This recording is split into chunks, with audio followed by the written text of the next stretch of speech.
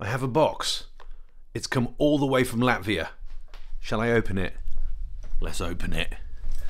Don't do that many unboxings really, do I? So what we got here then, I'm guessing it's a box within a box. And there we have it.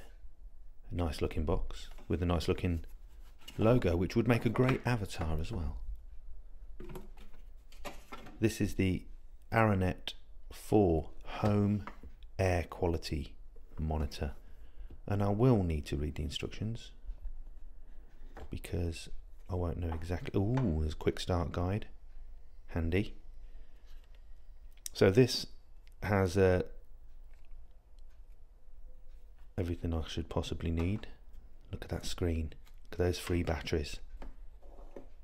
It's an e-ink screen. I thought that was a sticker, but it's just a piece of plastic protecting the instructions, saying put the batteries in.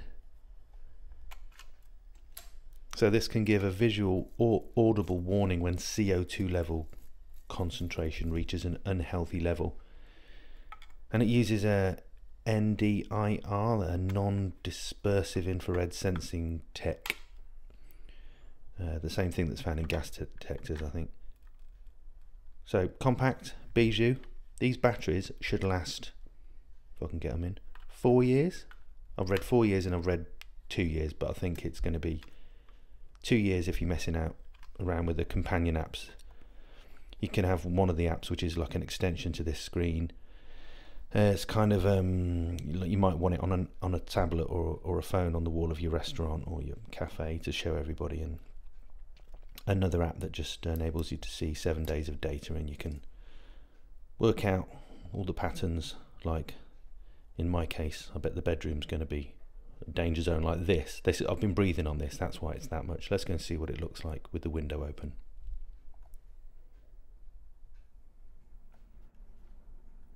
This is the measurement with the window open, nice and healthy.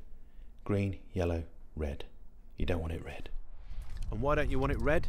Because red is unhealthy, according to the booklet here. Good, green, average, yellow, and unhealthy, red. Oh, nice bit of a 70s album cover, Sunlight here. And apparently, if you are in the average zone, then your brain cognitive function decreases by 15%.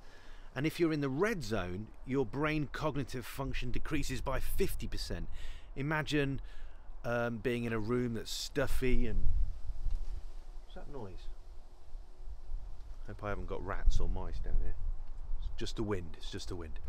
Apparently you're more likely to get COVID in areas where there's bad ventilation, but outside of that, just feeling sleepy and half awake during a meeting or a conference or something could be down to there being high CO2 levels and not that much air floating around that's good for you, the breathable stuff. Let me place this on here so we can see how much better it is outside.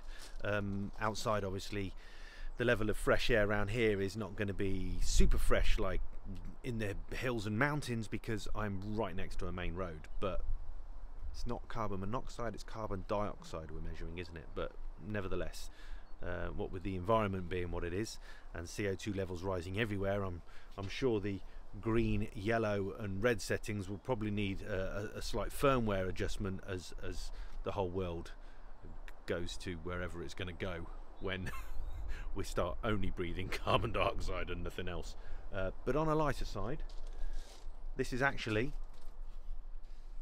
not too bad out here. Not too bad. There's more settings inside the app that enables you to look at the trends of what's happening, like how often you want it to update and other such stuff. This updates about once every 5 minutes, and I did notice that when I was sitting around it, it was just slowly climbing and slowly climbing. I will be taking photographs of this meter in public spaces. Now that I'm going back to public spaces, it will be interesting just to take a snapshot and use the app Swarm to share it to the place's Foursquare page, whether I'm in a bar or a cafe or whatever, and that way, even if they don't have a meter, I can log the meter for them. This was sent to me on loan from Latvia and the company behind Aranet4. They do a whole swathe of Internet of Things. I'm not getting paid for this review. I'm not really even been asked to do it. I contacted them. They didn't contact me, and I said I'd love to test this. This is the kind of extra data I need to log in my life. Not that I don't log enough already, but I think it's kind of interesting, and I want to be able to sleep better and healthier, and I want to be working in an environment where my brain is at full capacity and not slowly suffocating under the weight of CO2. So if they are able to give me some kind of voucher code, if this is something you are interested in, then check out documentally.net, because I will be certain to drop it into my weekly email going out to subscribers of documentally.net. Otherwise, there will be links underneath this video wherever you happen to see it. And follow me on Twitter if you want to see my continued logging and experiments with this little device. And it is little. Just 7 centimeters by 7 centimeters by 2.5 centimeters. Very pocketable. I'm going to take it everywhere and see how it goes. But so far, so good. Interesting information at my fingertips and very easy to use. Catch you later. I might stay out here a bit longer now the sun's out.